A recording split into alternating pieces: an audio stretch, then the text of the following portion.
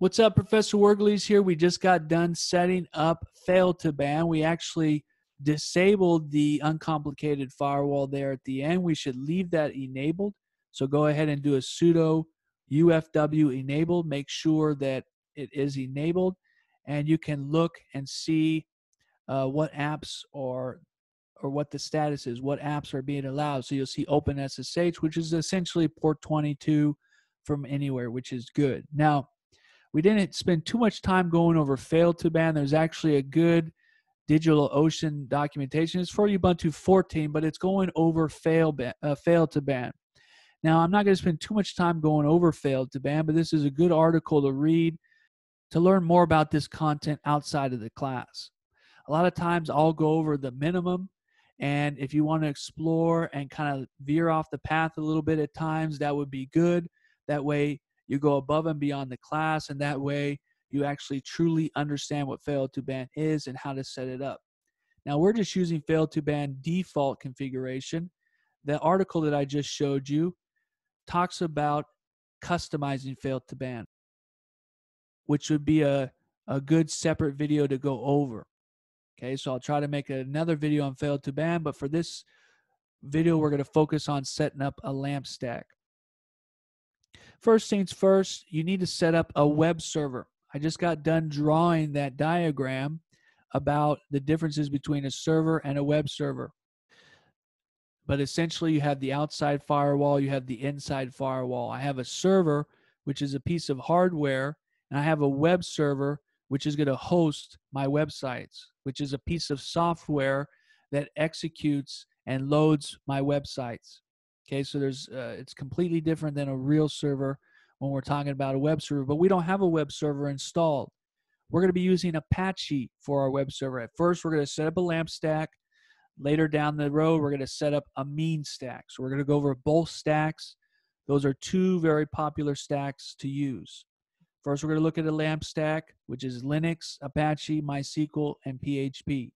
First thing to set up is going to be Apache. Now, we've already updated the server. We've already upgraded the server, so we don't need to do that again, but we do need to install Apache. So I'll do a sudo apt-get install. You'll see I'm on the user that we created. I'm going to install Apache 2. Okay, that is Apache for Ubuntu. I'm going to install Apache 2. Go ahead and click on yes. It's going to take some space. It's also going to install several packages and several configuration files. Some of them we're going to be going over. And once I install Apache, I now have a web server. So earlier we went to the public DNS. Nothing happened. If I now go to the public DNS, okay, you're going to see this spinning wall. Now, this is normal. Now, think about why this is happening. The site can't be reached. First thing it says, check the connection. The other thing it says, check the proxy or the firewall. Bingo.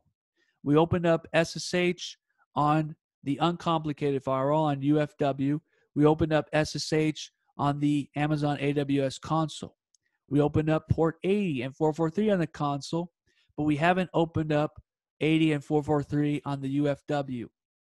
Okay, so we need to check that. So if I do UFW status again, you'll see it only allows SSH. I can do UFW, okay, list apps.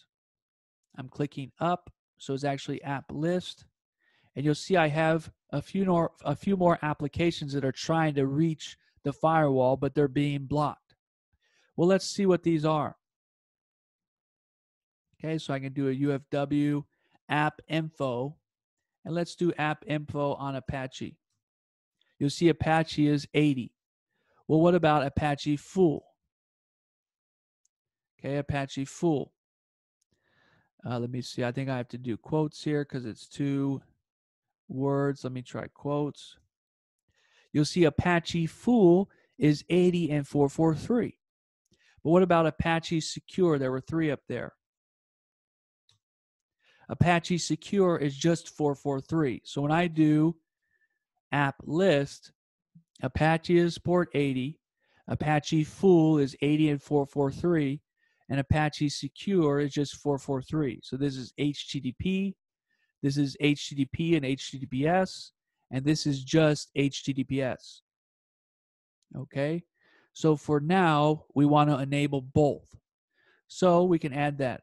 We can say sudo ufw allow, and I'm going to do it in quotes, Apache full.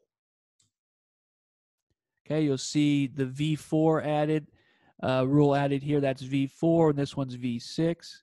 So now if I do sudo status, you'll see it's OpenSSH and Apache full on Internet v4 and also v6. So now if I come back to the browser, do a refresh, it works. Okay, it works. So I have two firewalls. First, the inbound rules on the server must be open. So 80, 22, and 443 must be open. Next, the firewall on the web server needs to be opened. Okay, so I need to have 22, which is right here. This is port 80 and 443. So now the hardware server and the web server have the same ports open. Okay, if I click the up arrow, if you did the netstat command, you can click up, go back to netstat so we can see the network. Now you'll see 22's open, also 80's open. Okay, we need to install HTTPS for port 443 to show on netstat. We have it open on the firewall, but we haven't set up HTTPS yet, which we will do in a later lecture. Okay, right now we're just going to focus on setting up the LAMP stack. Next, we're going to install MySQL and make sure it's secure. So I'm going to do sudo apt-get. Okay, before we proceed, just remember, this is the default landing page. So Apache's working. I can finally reach my server from the web because I have a server and a web server. The web server, we requested the public DNS, so that's the IP address. It went to the web server. The web server then responded back with the Apache default landing page. And remember, this actually has some valuable information. I would actually go ahead and read some of this. One thing is it tells you where the public HTML directory is. So it's in var www HTML. If you remember, that's the same directory from 2830. We weren't using Ubuntu. We were using a Red Hat Linux instance. So it's the same location and it's the same default file name. If you remember, index is the default file name to open up. We went over that in 2830. Make sure you go over those rules for this class again. The other thing is it talks about where the docs are. It also tells you where the configuration files are. Okay, it says the configuration files are here. There's a test question that asks you, what are the configuration files? So here's one of them, apache2.config. Okay, it tells you where your public HTML directory is. It tells you where to share web applications. It tells you the root directory. There's a lot of information here. So maybe read this page before you remove it. Okay, here's some commands. A2 enable mod, A2 disable mod, A2 enable site. We're actually going to be using these commands because we're going to set up a virtual host later. So read through this and you'll go ahead and get a head start on the coming lectures. Coming back to the server, let's install MySQL. So I'm going to do a sudo apt-get install MySQL server. Okay, so I'm going to install a MySQL server on the same server. Now, what's nice about AWS is I can have my Apache server on one instance, and I can have my MySQL on another instance. And what's nice about that is if I need 100 databases or 1,000 MySQL servers, I can do so. Okay, so I can separate the server and have many-to-one relationship. Okay, so here's my server, and then I can have a MySQL server over here. And the server and MySQL are talking back to each other. And then I can have another MySQL server. Maybe I need a lot of database. Maybe I do database splicing.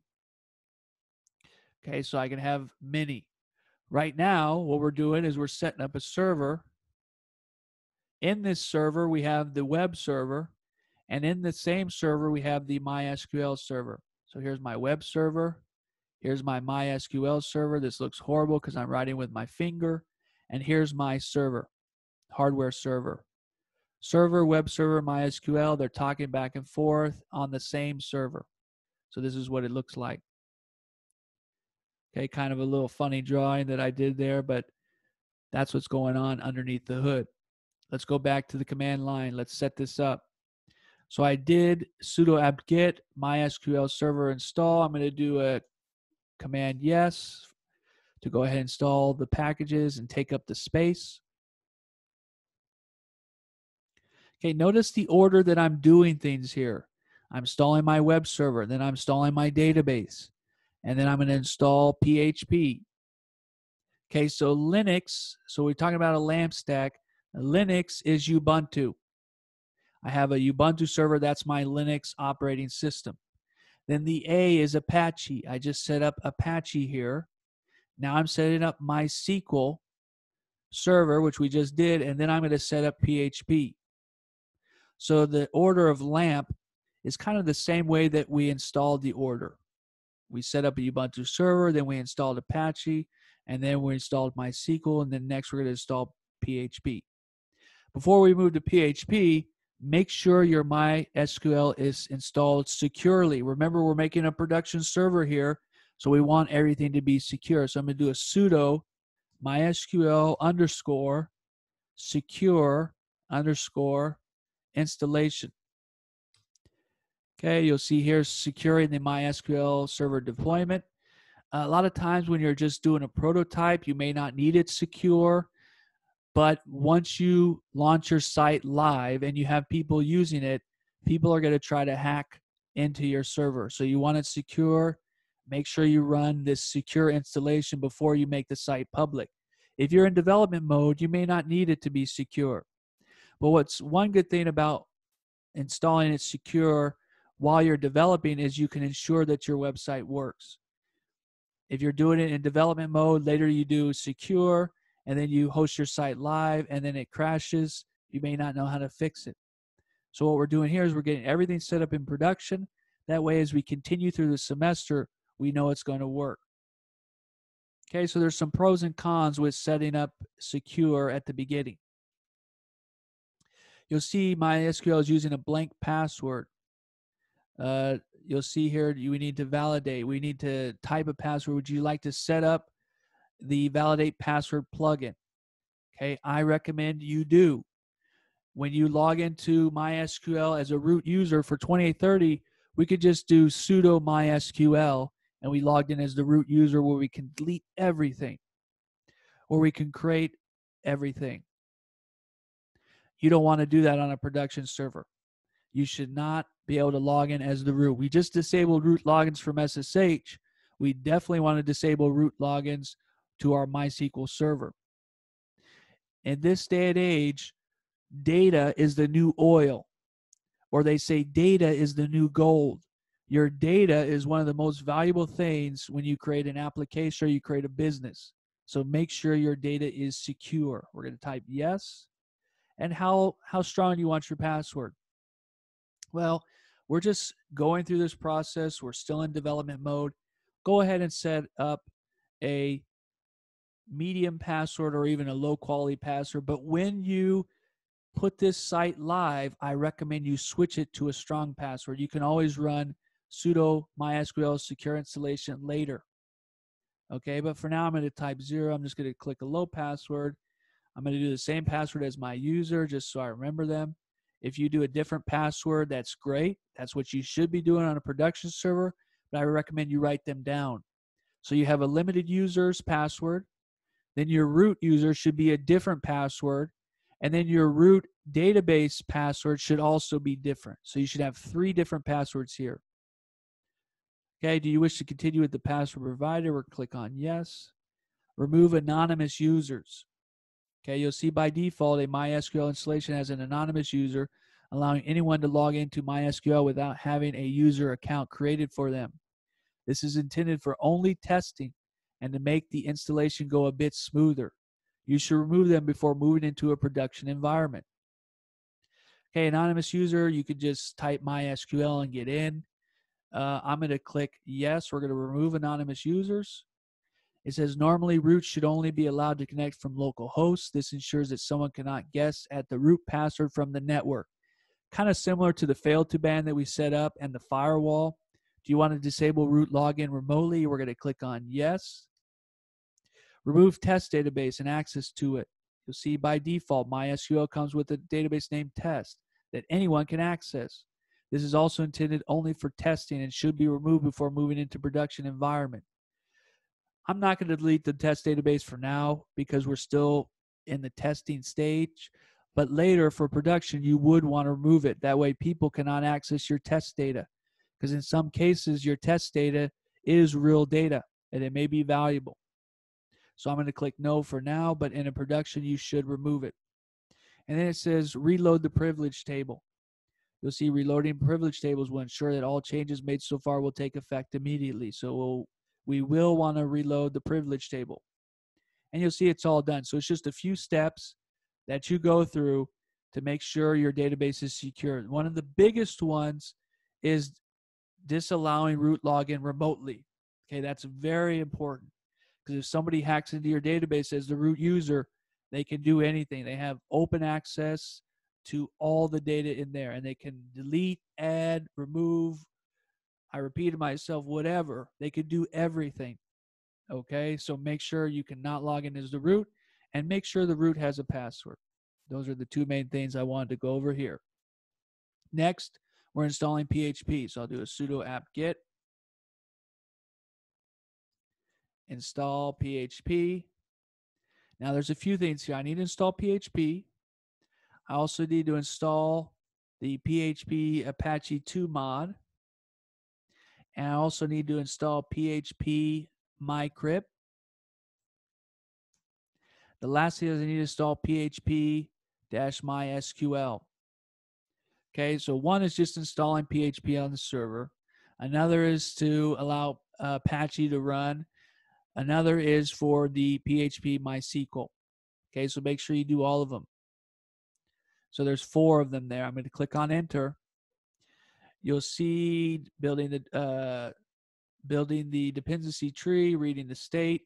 You'll see PHP MyCrypt is not available, but is referenced to by another package. This may mean the package is missing, has been obsolete, or is only available from another source. You'll see it also cannot find the Apache 2 mod. So let me go back. Okay, when you update from 16 to 18, some of the things may change. So this tutorial here is a really good tutorial. It's by DigitalOcean. I really like their tutorials. It's step by step. You'll see we installed Apache 2 successfully. We can do the config test. It shows you where the main configuration file is. You'll see we enabled the uncomplicated firewall, so that's good. We installed MySQL Server. We did this secure installation, so this is very similar to my tutorial. And let's see here, we may have typed some of the things wrong. So this says install PHP, lib Apache 2, mod PHP, PHP MyCrypt, and PHP MySQL. So let me see what I did. I may have misspelled the lib Apache 2 mod PHP. So I'm going to copy this command and paste it. You can read it off my screen. Install PHP, lib Apache 2 mod PHP, PHP mcrypt, PHP MySQL.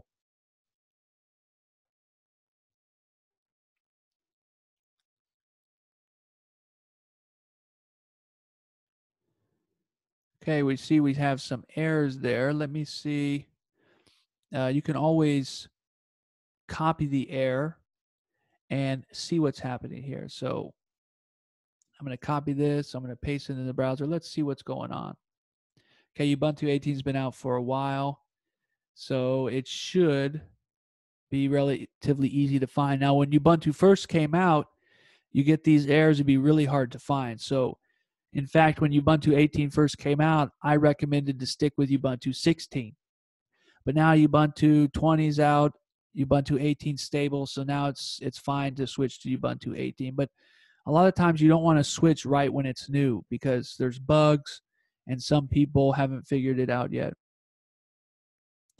You'll see mcrypt has been deprecated in PHP 7. Okay, so if you still need it, you could use this PCL. Okay, you need to define what the extension is. If it's deprecated, I don't think we need it. I'm going to go ahead and remove the command. So let me remove this command. And we're just going to install these three. So I'm going to click on go. Go ahead and click on yes. So that one little part of the command was messing up the entire command. So it didn't install anything. So until you get the green light that says yes or no, which we just typed yes, then you know it's actually working.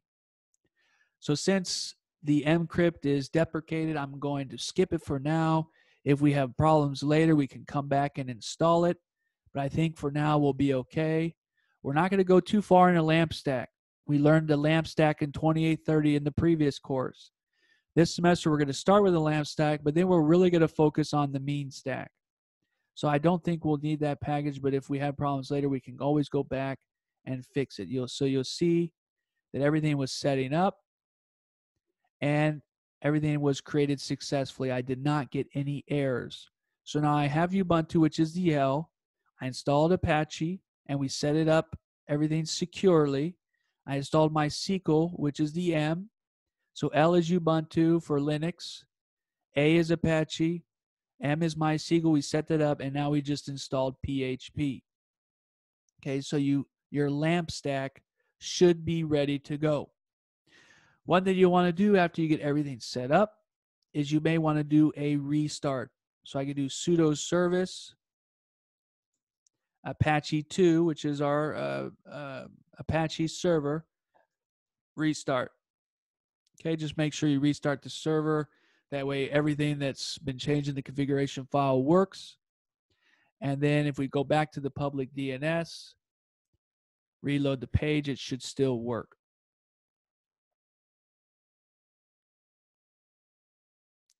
Okay, if you cannot see this default landing page, most likely it's a port problem.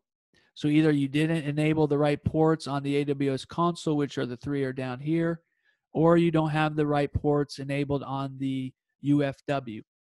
You can always disable the UFW. So you just say sudo UFW disable.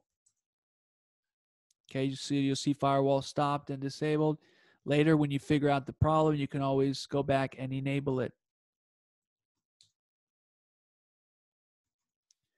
Okay, so if you have, if you load the DNS and immediately it says page not found, most likely you have not installed a web server like Apache. If you put the DNS there and it just keeps spinning for a long time, more than likely it's a port. Okay, more than likely it's a port. Now we've set up a LAMP stack. We still need to set up the permissions for the public HTML directory. So we're almost done, and then we're going to set up our first Hello World page. Stick with Professor Wergles. We'll see you in the next video.